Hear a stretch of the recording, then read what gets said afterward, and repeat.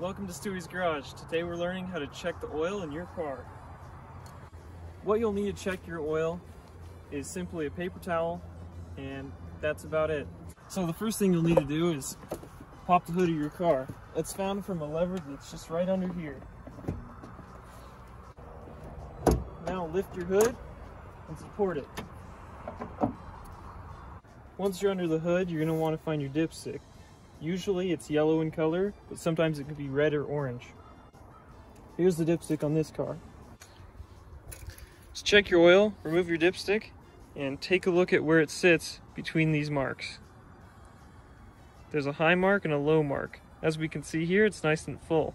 The distance between these marks is about 1 quart. So if you're on this bottom mark, it's probably going to need about 1 quart of oil, but don't add 1 quart all at once.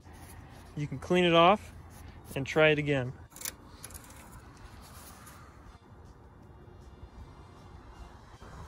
And that's how to check the oil on your car. Thanks for watching Stewie's Garage.